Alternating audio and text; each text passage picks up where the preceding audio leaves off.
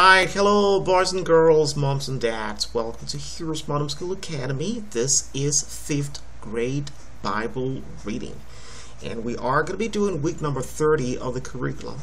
And week number 30 is going to be about a review of the book that we wrote in the ministry titled The Overcomer's Secret Part 2.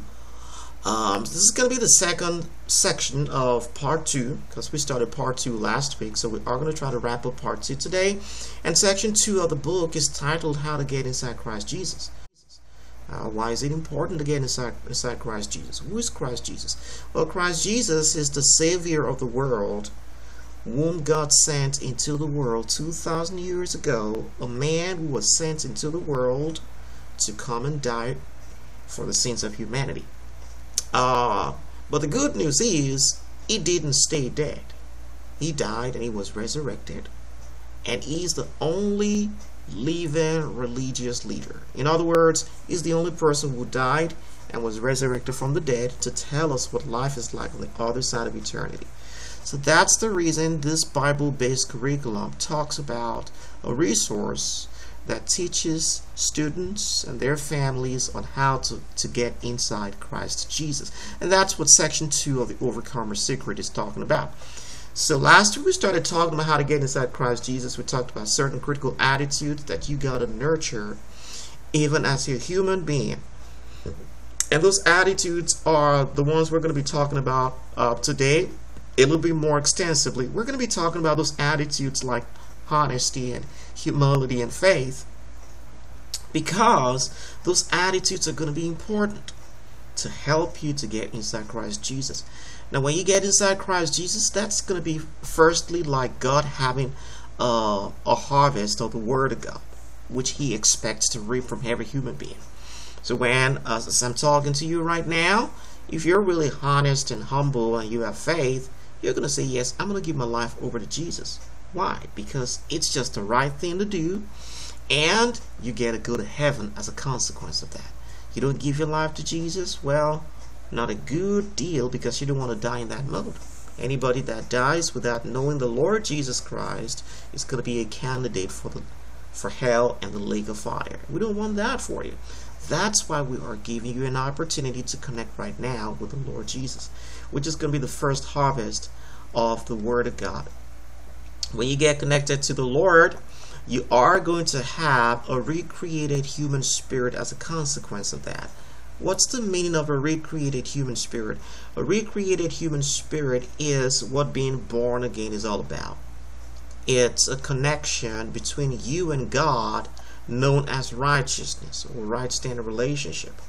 This gift of righteousness is obtained by faith in Christ Jesus, who paid a price with His blood to make it available for anyone who will believe to receive it. This gift of righteousness gives us access to Zoe, the life of God, which is the spiritual substance inside God, giving Him all His attributes. And in prior years, before getting born again, we'd lost access to this Zoe. So we require access back to the life of God in order to start behaving like God and to overcome the vortex of sin and death. So that's what section 3 is going to be all about. So hopefully you are going to get born again if you haven't gotten born again. If you've gotten born again and you believe Jesus already, go ahead and share that story with someone else, and tell them that Jesus Christ, Yahushua HaMashiach, is the only living religious leader, and it makes logical sense to follow a living leader. Alright, so let's go ahead and answer a few questions right now. According to the text, the law of the Spirit of life in Christ Jesus can operate outside Jesus Christ. True or false? Now that's going to be false, because it has to be in Christ Jesus. The law of the Spirit of life in Christ Jesus only operates inside Christ Jesus. Alright, question number 2. Believing on the Son of God gives man access to everlasting life. What is the name of this process?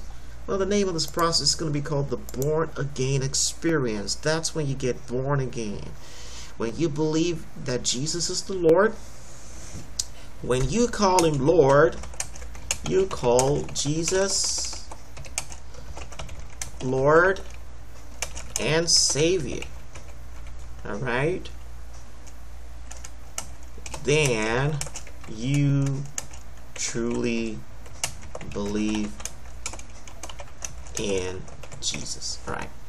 So there's no point believing in Jesus and I can't call him Lord. I call him Lord with my words. I call him Lord with my actions. Then I am born again.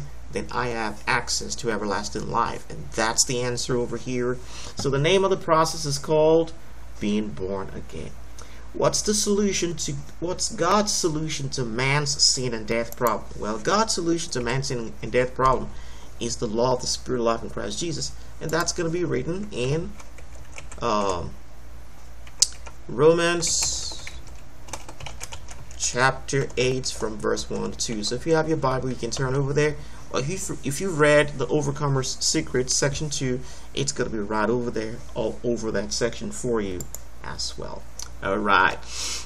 Did you get something from it? I sure hope so. So please go ahead and read your section of the Overcomer's Secret and read page number 68 to see the summary from your workbook over here.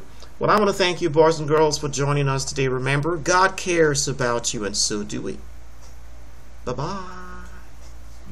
I'll be your hero's buddy, and as you study with HeroesMart, I will be your friend. So don't you